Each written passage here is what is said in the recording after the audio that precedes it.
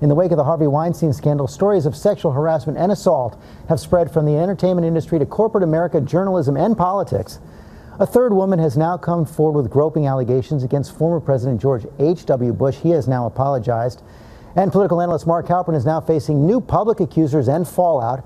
ABC's Lindsay Davis is here with the latest. Good morning, Lindsay. Good morning, George. A 1-2 punch for Halperin this morning. The book he was working on about the 2016 election canceled. And not only the book publisher, but HBO is also pulling the plug on a project they were planning with Halperin.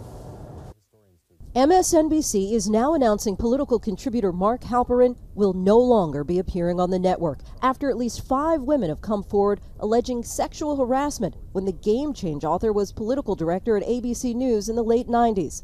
The women, who were all in their 20s, shared stories of Halperin propositioning them for sex, making unwanted sexual advances, and pressing himself against them. This morning, more women are coming forward to allege they either knew about the behavior or experienced it themselves. Former ABC News researcher Diana Goldberg told the Washington Post she reached out to Halperin for help with a story, but says he would only help her if she sat on his lap. ABC News says Mark left ABC News over a decade ago, and no complaints were filed during his tenure. But the women say his high position at the network stopped them from coming forward. CNN senior correspondent Clarissa Ward called Halperin's behavior an open secret when she was an international reporter at the network from 2007 to 2010. She tweeted out, "As if most of us at that age aren't just trying to be seen as competent equals with a bright future ahead and not a potential HR headache."